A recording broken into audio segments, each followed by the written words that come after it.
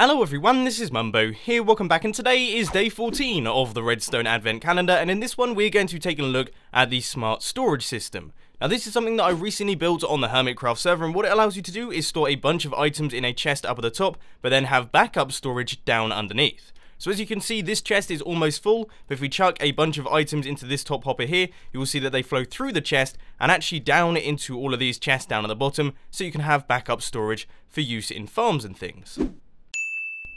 So you want to get things started with a 3x5 area. The first thing that you want to do is place a block out like this, a hopper running into that block, a hopper like this, a chest on top of that hopper, and then a hopper running down into that chest. Then you want to place a block on the side of that hopper, a comparator running out the side of the chest with a block up like this, 2 blocks here, redstone dust and a comparator there, 2 blocks like this, a comparator there, a dropper running into the side of that comparator. Then you want to place a block up like this, a block here and a block here, redstone dust there, and a redstone torch on the side of that block.